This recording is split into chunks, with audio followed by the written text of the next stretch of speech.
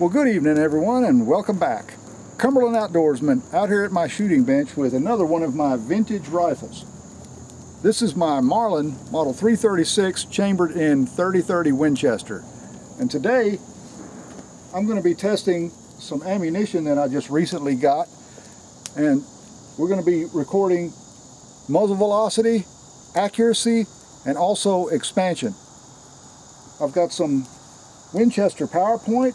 This is all 150 grain. I just love that picture they put on their ammunition now. It's wonderful artwork. I've got some Federal 150 grain Power Shock. I've got some Remington Core Lock 150 grain.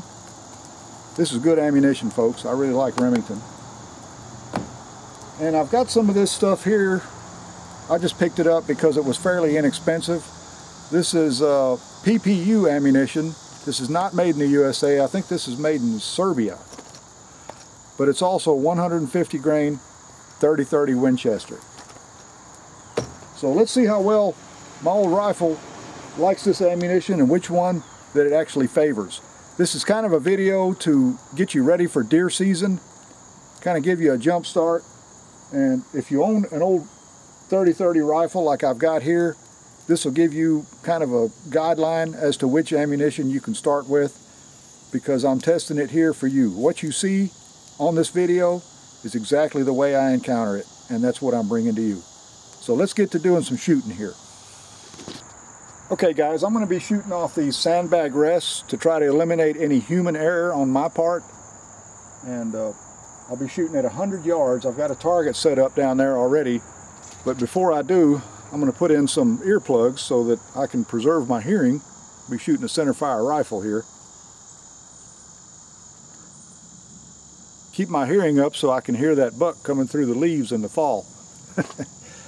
First off, I'm going to try out this Federal 150 grain Power Shock. We'll take 3 shots down there at 100 yards and see how well it performs. But before I load it up, I'm going to give you a close-up here of the bullet and cartridge. There it is. That's the primer. That's the tip of the bullet. It's kind of a flat nose bullet with the lead exposed at the front. So let me get zoomed in down here at this target. I have no idea where this ammo is hitting right now, but it should be pretty close down there at 100 yards. Okay, we'll get zoomed in here and then I'll give you the velocity readings after each shot.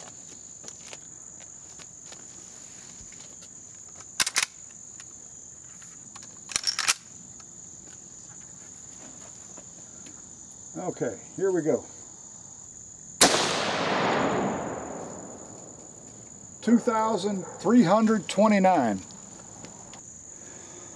Okay folks, I had to reset that target, and while I was down there I went ahead and set up these water jugs so that I can do an expansion test.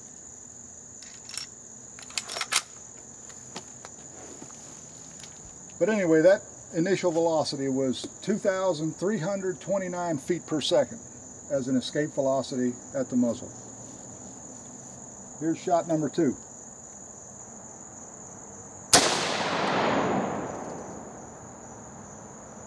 Looks like that hit right next to it. That's 2,335.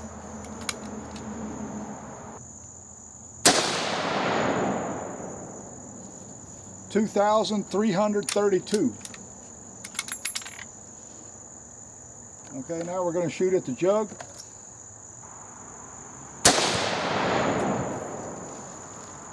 All right.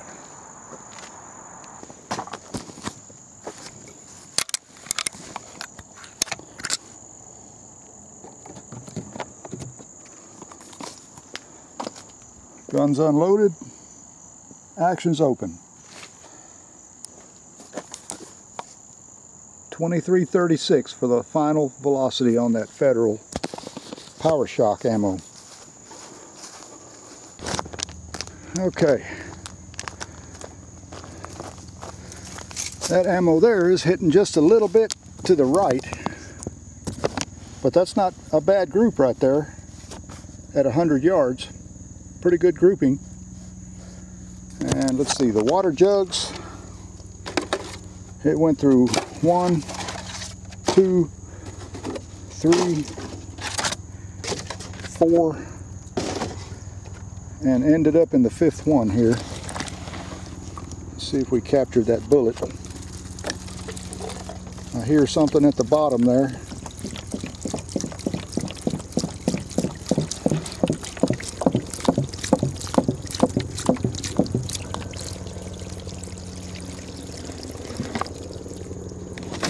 And there's the bullet. You know, that's pretty good performance out of that Federal.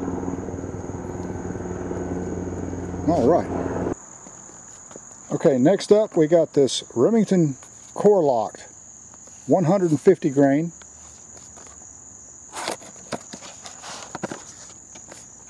That's the way it's packaged. And it's got this serrated jacket soft point. And it's rated at 2,390 feet per second at the muzzle. So let me get zoomed in here and we'll take a few shots with it.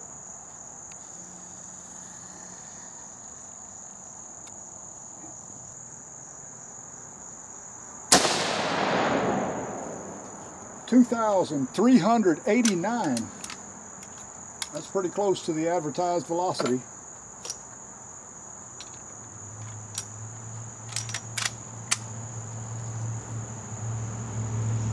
Round number 2. 2,342.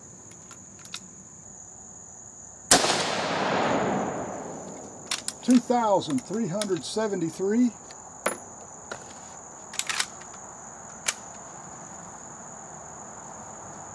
And now for the jugs. 2,378.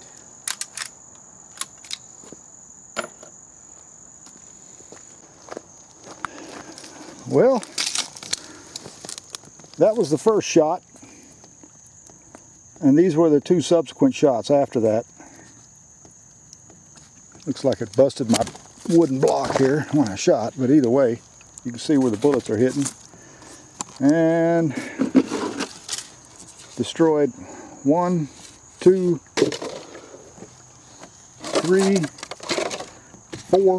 4 jugs. Went through 5 jugs here.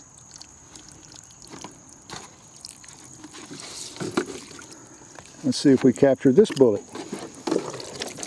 I hear something rattling around down there at the bottom, so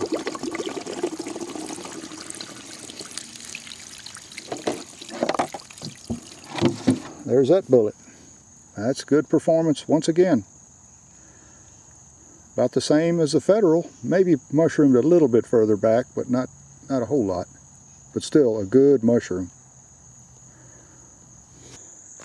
Okay, next up we got the Winchester PowerPoint 150 grain. It's a soft point. Here, we'll open up the package, show you what's inside.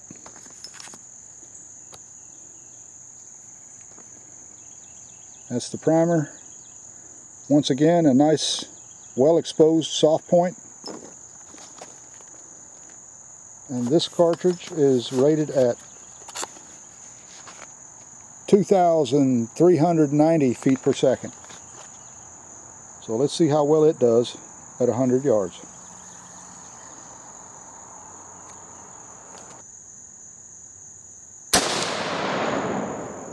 $2,403.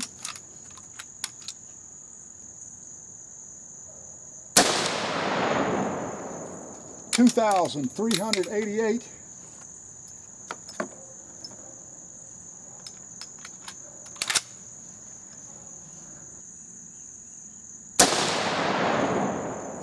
2,442. 2,443.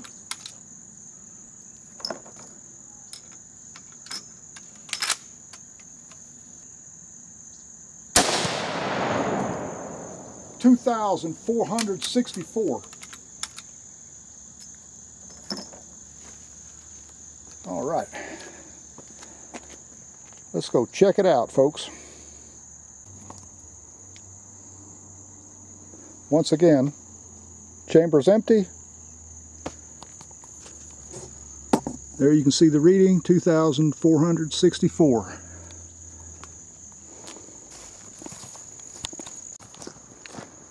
Okay, approaching the target, I see 3 shots grouped fairly close together. About like the Federal. Headgun shooting a little bit to the right. And let's see. Once again, we got 1, 2, 3, 4, 5 jugs. And I did not get a bullet. Okay, I actually found that bullet. There it is. That's the Winchester PowerPoint. Fully mushroomed. Good performance at 100 yards. Okay, next up we have this rifle line by PPU. 30-30 Winchester, 150 grain. And I could not find a velocity rating here on the box. I can tell you this was about 10 bucks cheaper per box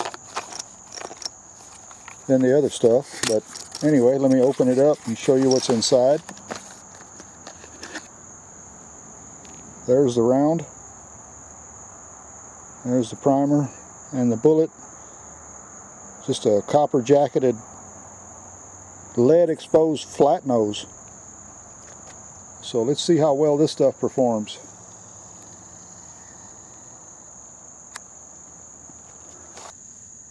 Okay. Round number 1.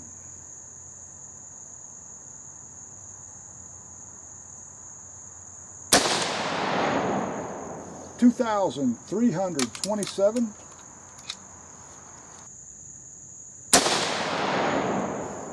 $2,360.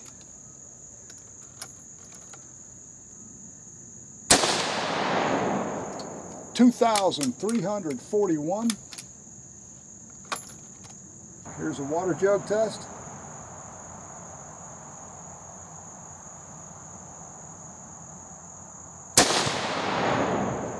$2,376. All right, let's go see what we got down there.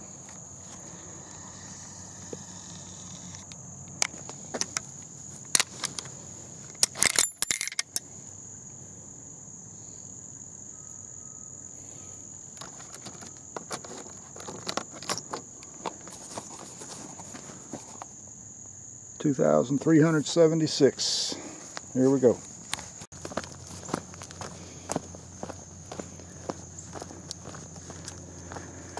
All right. Boy, that's a tight little group. Not bad for cheap ammo. Look at that, folks. That's 2 bullet holes there in one. That bullet went through the same hole. 1, 2, 3. Still shooting to the right. I'm going to have to correct that. All right. 1, 2, 3, 4. 4 jugs.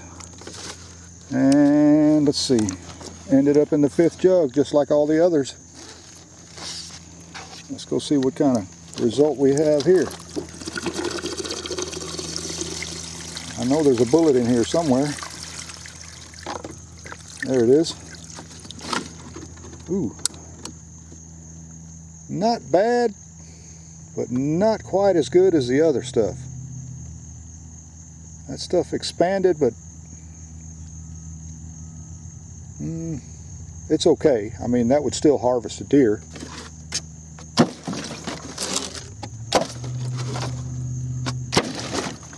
Anyway, I'm going to tack up another target here and give that Remington another chance.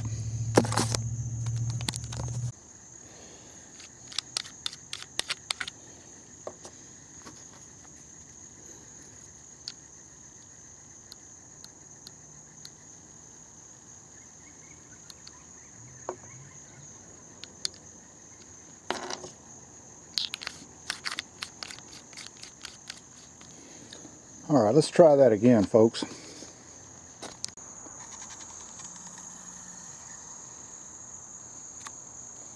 Okay, here goes the Remington once again. 2,358.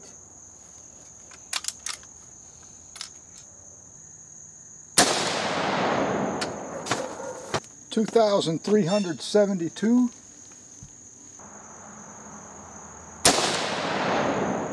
2,426. Okay, folks, for the final results of testing the 30-30 Winchester loads that I've got here on the table using my Marlin Model 336 rifle. This is not a carbine. It has a full-length 24-inch barrel, so it's definitely not a carbine. It's a rifle. I got to say that after all the 30-30s I've ever owned, this is the most accurate one I've ever shot. And I've shot a lot of 30-30 rifles. This one here is a good one. This one here is about a 1955 model, I think. And it does have the JM stamp right there on the barrel. And this one is not micro groove rifled.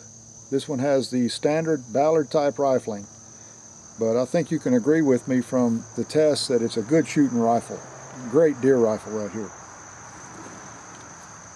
And in the first test, I was using the Federal PowerShock 150 grain bullet. And here's that group. That's a 3-shot group under an inch right there. The gun was shooting a little bit to the right. I should have corrected that before I did the test, but anyway, my aim point, of course, was the center right here, but as you can see, it shot just a little bit, about 7/8 of an inch or so to the right, and that's the 3-shot group I got. And I corrected that later on. There's the bullet right there that I recovered from the water jugs. It went through 4 jugs and into the 5th one, and as you can see from the close detail there, that's the front of the bullet, well mushroomed. There's the base, and as you can see, that copper jacket peeled down very reliably and very uniform in shape. Beautiful mushroom for the Federal PowerShock. And the numbers that I got here for the Federal, it averaged 2,333 feet per second in 4 shots, and it had an extreme spread of 7 feet per second between the fastest and the slowest. The fastest was 2,336 feet per second, and the slowest was 2,329. So very consistent performance out of that Federal load. I'm very impressed with that. Then secondly, I was using the Remington 150 grain core locked load, and the first group wasn't all that good, but in all fairness, I have to say this is not representative of that ammunition in that rifle. It shoots much better, and in all honesty, this group was shot after fast successive shots before I test fired this group, and then I retested it again at the end of the video. At the end of the testing, I corrected the sights on that scope, and that's the group I got at 100 yards. As you can see, those 2 bullet holes right there are touching, and then one just a little bit above those 2, so it's centered up very nicely. And I know that from past experience, this ammunition is extremely accurate, as you can see. What I did is I let that barrel cool down the way I did with all the other ammunition, and that's the group that I got. And the bullet did very well. There's the core locked Remington, almost identical to what the Federal did. Nice uniform mushroom there, peeled down almost to the base, retained a lot of its weight, just really good overall performance. And here I've got the averages. It averaged 2,370 feet per second, actually a little bit faster than a Federal. It had an overall spread from the fastest to the slowest of 47 feet per second. And honestly speaking, it did really well. That was the extreme spread, 47 feet per second between the fastest and the slowest. So that's not too bad. That's good, consistent performance. Then I tested the Winchester PowerPoint. And I've got the group right here. I love that box. That's a terrific looking box for the Winchester ammunition. The artwork is really nice. There's another 3-shot group. Once again, printing just a little bit low and to the right. So it's consistently low and to the right until I corrected it when I retested that Remington ammunition. But that's right at about an inch at 100 yards. Here's the bullet. Just about the same as the Remington and the Federal. Nearly identical performance. This one here probably mushroomed a little bit more than the other two, but still very reliable. Retained a lot of its weight. That's the front of the bullet. There's the base. And as you can see, the copper jacket peeled down very reliably. And the lead core inside was retained. So, you know, good overall performance out of that Winchester. Now, in regards to the numbers for the Winchester, it actually shot the fastest out of all the ammunition that I tested here on the table, with an average speed of 2,424.25 feet per second. So, you know, right at 2,424 feet a second. And it had the fastest speed of 2,464 feet a second and the slowest of 2,388, which makes a difference of 76 feet per second. Not bad, not great, but still not bad. But still pretty good performance out of that Winchester ammunition. And then finally we got this Serbian-made ammunition. This was the least expensive out of all the ammunition that I've got here on the table, but still it had fairly good performance out to 100 yards. And this is also a 150 grain load. And as you can see from the target here, it still shot a little bit to the right. That's 2 bullets in the same hole right there, folks. That's 2 rounds. And then one just a little bit more to the left there, but still that's a good tight group. You know, that's well under an inch. That's almost a ½ inch group right there. Well, folks, let me apologize.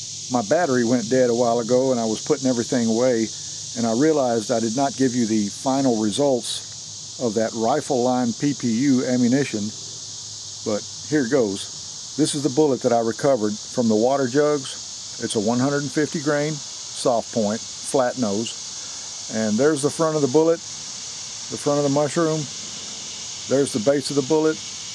It didn't mushroom quite as much as the other 3 that I tested, but still, I got a good mushroom. And it looks like that would do the job, you know, for whitetail size game. Shouldn't have any problems.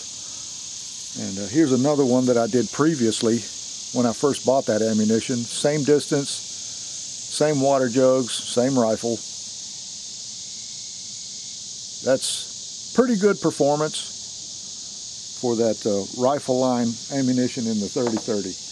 And in regards to the numbers that I got an average speed of 2,351 feet per second. The fastest being 2,376, the slowest 2,327 with an extreme spread of 49 feet per second. So, you know, fairly consistent performance and pretty good accuracy at 100 yards. So that pretty much does it for the testing of this ammunition. Now I'll go ahead and close out the video and give you my final thoughts. Well guys, I decided to come out here in the woods to film the conclusion of this video. This is my favorite place to be, as you well know, and also my favorite place to carry old vintage hunting rifles like this Marlin 336. And speaking of carrying things in the woods, you're probably wondering which type of ammo throughout the test was my favorite and that I would carry in the woods to go deer hunting. Well, honestly speaking, it was kind of a tough choice because this old rifle shot all of them really well, as you could see. I had to do a little bit of sight adjustment to get that gun lined up perfectly at 100 yards. But of all the ammunition that I tested, if I had to pick one to carry in the woods, you probably already guessed it, folks. It would have to be the Remington. Quite honestly, I know that this ammunition performs very, very well in this gun because I shot it in the past and I've always gotten really tight groups. That one group was kind of a fluke, as I explained, because just before I shot that group in the initial testing, I had shot 5 rounds in fast succession, one right behind the other, and the barrel was really hot. I didn't give that gun time to cool down, so I decided to retest this ammunition at the same distance after I resighted the rifle, and I got a nice tight little group here. I like the way that Remington packages their ammo. They have these individual cartridge carriers, and honestly speaking, one of the main reasons that I would choose this ammunition is because of the bullet, folks. I like that Remington Core-Lock bullet. It's always served me well no matter what caliber that I shoot it out of. I've always had really good performance, and it's just a good performing round, and it's different from all the others because in the 30-30 here, and I'm sure it has it same feature in other calibers, it has a serrated copper jacket, so that assures positive expansion each and every time, you know. And I like the way the bullet performed. It's very accurate in my rifles anyway, and it would be my top pick. But the reason I did this review is for you to see the results that I got using 30-30 ammunition out of my Marlin 336, because I know a lot of you guys out there have these old guns and they're all-time favorites of many hunters and shooters. So I gotta say that I would carry this in the woods if I was going to carry a 30-30 because it's just so deadly accurate and so dependable.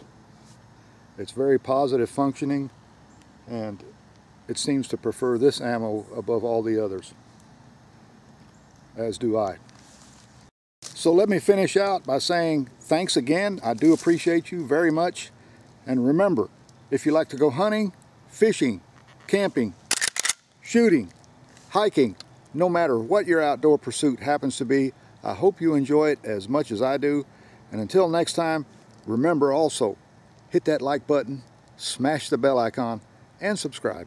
That way you'll know when more videos like this will be coming your way. So until then, y'all take good care of yourselves, get out there and enjoy the great outdoors, get your deer rifles sighted in now, don't wait until the day before the season, and God bless. I'll see you.